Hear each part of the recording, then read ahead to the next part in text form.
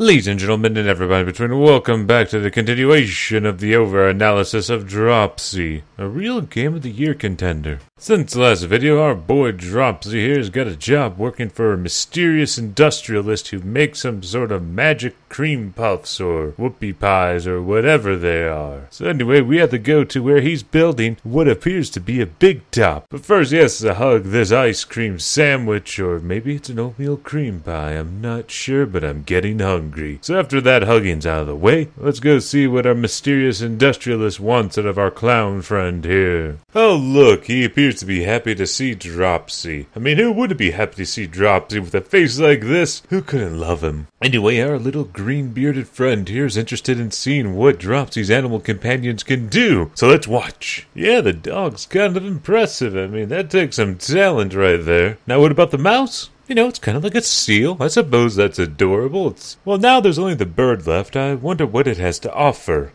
Bird, sweetie. Seems like you're kind of phoning it in. Oh, well. But apparently this impresses our mysterious friend here, who wants Dropsy to come back in the morning after having a good night's sleep. And oh yeah, he also has a present for our clown friend. Do you want to guess what it is? That's right, Dropsy's just won a car! It looks a lot like his bed. It has a mouth and everything. And also, Dropsy's a man of his own will. He ain't listening to no mysterious green-bearded industrialist. No. We got things to do tonight. We gotta figure out what happened to our bird friend's mama. Yeah, the one trapped in the mine from earlier, well, last video. So the car is essentially the fast travel system for this game. You can go anywhere you've already visited before, but if you've never visited it, you gotta walk on foot to discover it, just like Lewis and Clark. But enough explanations of gameplay mechanics, let's get back to the game. So first, Dropsy's got to figure out how to get this mine opened, and well, the key's not here. No, instead he has to go to the mysterious airport graveyard, but first he's got to get his mouse buddy to open up this little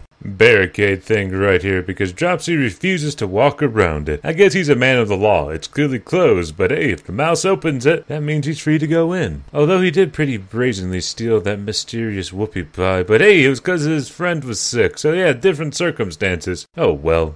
Dropsy's an innocent little boy. But unfortunately, the item he needs isn't here, so instead, no, he does have to sleep out in the wilderness. Like a homeless person. But yeah, now he can go back and have his bird buddy steal the key from this key rack that opens the mine. Why is the key here? I don't know, but apparently this lady owns it because she doesn't leave it here at night, and then she puts it up here. I don't know what she's doing. She's probably got her own troubles to deal with, and we'll eventually get around to hugging her. But first we open up the mine, and oh my goodness, there's a lot you need in here actually. See this area over here? With all this dirt, you need to have your doggy dig up every single last bit of dirt here. And I'm serious, if you don't, you're kind of effed in the A without even knowing it. But with that said, let's go see if we can find our bird buddy's mama. Oh hey, there's a crate here. Oh, let's open it. Oh dear. Yeah. Unless there's a pet cemetery somewhere. I think she's dead.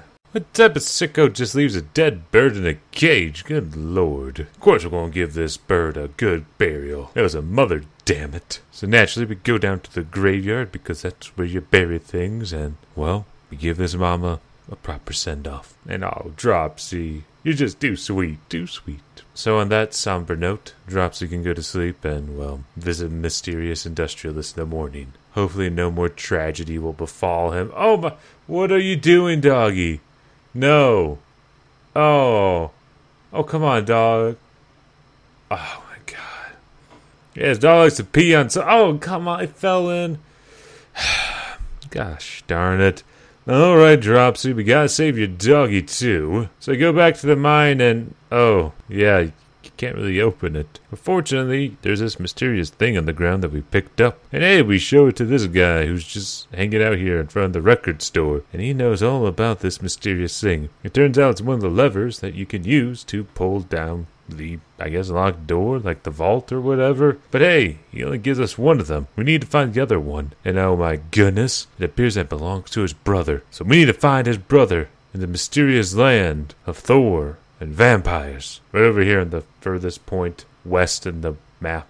Just like in real life, Dropsy can't travel to a place he's never been before without going there first. Yeah, no, pretty deep, huh? Anyway, Dropsy can't pass by this little bridge guardian, I'm gonna call her, because, well, she's not sure if he isn't Dracula. Now, I know Dropsy's a lot of things, but I don't think you can really confuse him for Dracula. Nevertheless, fortunately for Dropsy, his little dog buddy dug up this little Thorish symbol Norse thing, and she's like, "Oh, cool, you're fine, you can pass." I guess it's Dropsy's universe equivalent of a cross, although crosses still exist, so hey, North symbols and crosses keep vampires away.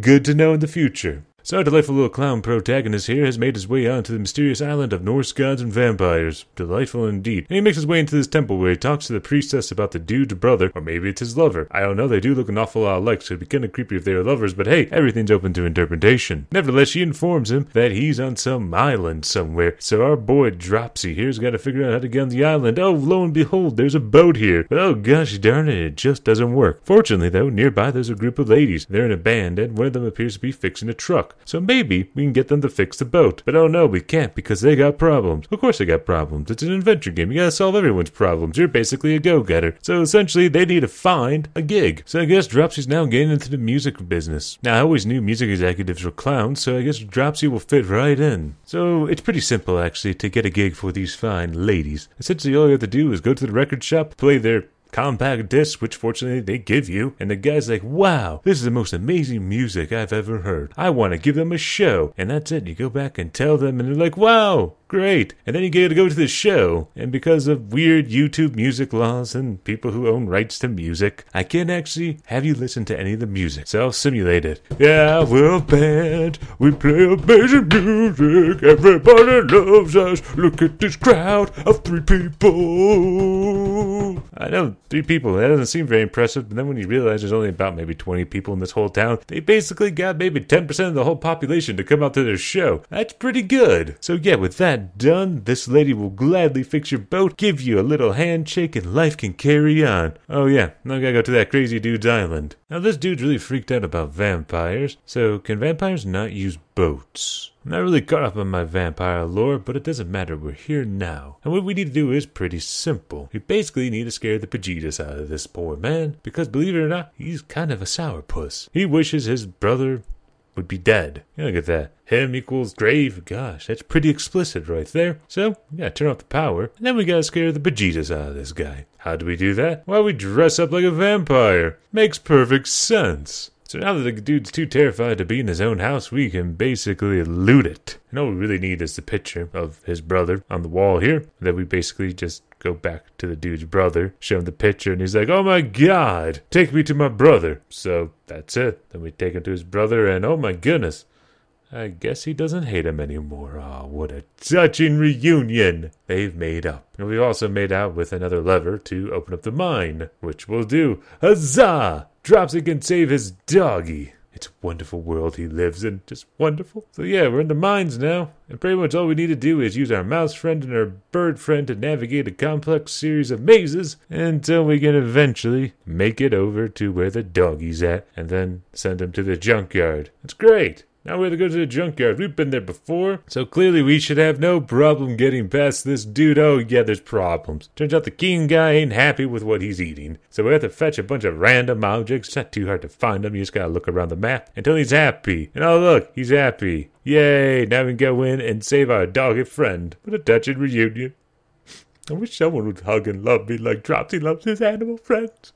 I said every troll. Well, now that Comrade Dog is back, we can go back to the mysterious industrialist and put on a show for him. And he absolutely loves it. Wow. Well, now we can go home. And oh, look. Our clown buddy, he's all healed up. Wow, the industrialist didn't betray us at all. Fantastic. Oh, wait, he appears to have something to tell us. Alright, let's go to his mysterious shed. Hopefully nothing too sinister will happen here. Oh my god, he's spilling the beans about everything. Turns out, Dropsy was an alien, found by the blue-haired girl. And this clown buddy was the blue-haired girl's boyfriend, husband? Who knows? We'll go with husband. So these two were like married, and they found Dropsy, who's an alien, and they raised him as their own. Oh my god, this clown's been our father all along. And that was our mother who died in the fire. Oh my goodness, this is a very tragic game. No wonder you want so much love, Dropsy. You have a big void in your heart to fill after your mom burned alive.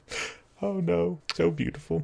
Oh my goodness. Uh-oh, one of the evil robots found the shed. Well, yeah, that's why you should lock the door when you're done.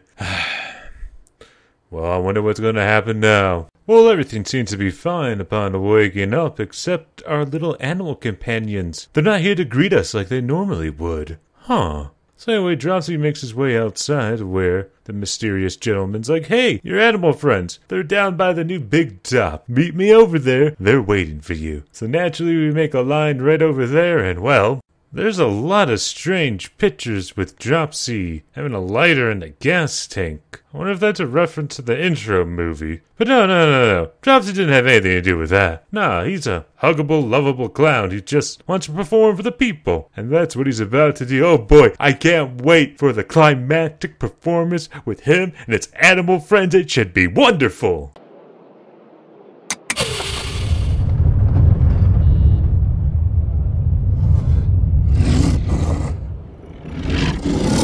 Goddamn, what the hell you do to dogs? Don't tell me. No, not the bird. Please tell me you didn't do it to the mouse. He did it to the mouse. What type of monster would do this?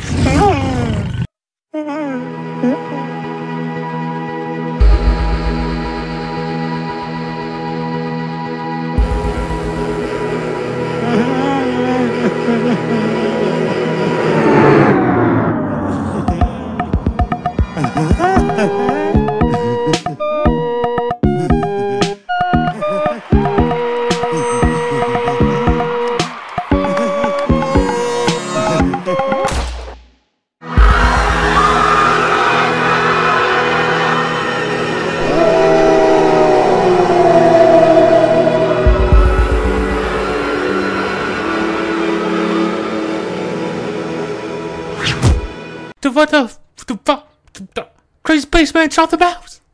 What's going on now? I don't know what's going on anymore. So Dropsy, no doubt with a heavy heart, has to navigate through this world and find that bearded little murderer and show him what's up.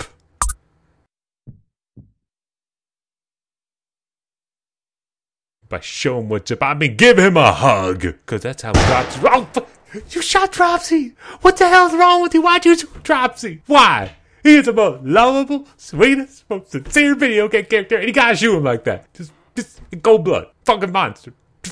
This man's a monster.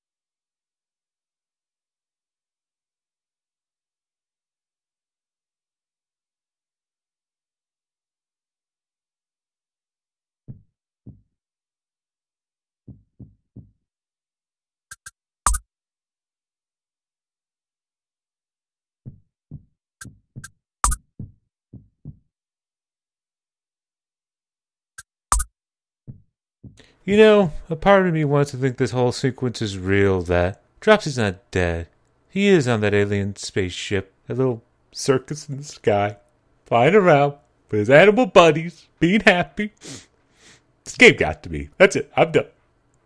Okay, all kidding aside, guys, I'm going to be honest with you. This game is arguably one of the best adventure games I played all year. Definitely within the top 3. It's fantastic. I don't think I've ever really experienced an adventure game that was able to convey a complex, emotional story without using any text or words. It It's utterly fantastic. I mean, there's still a lot of meat left on Dropsy's bones, because I did not even touch a fraction of the side quests, which basically involved trying to make other people happy. So there's still a good chunk of this game left that I've kind of cut out. Because you know what? Dropsy deserves everyone's playthrough. At least everyone that likes adventure games, because it's fantastic. It's emotional. It's weird. It's bizarre. It's surreal. And I don't think I'm done with Dropsy yet. Maybe I'll make some more videos. Maybe I'll do a live stream. But maybe that's all for the future. Because right now, folks, we're done. We're done with Dropsy. We're done with this fantastic Hugventure. And ladies and gentlemen, everybody in between, I will see you next time. Goodbye.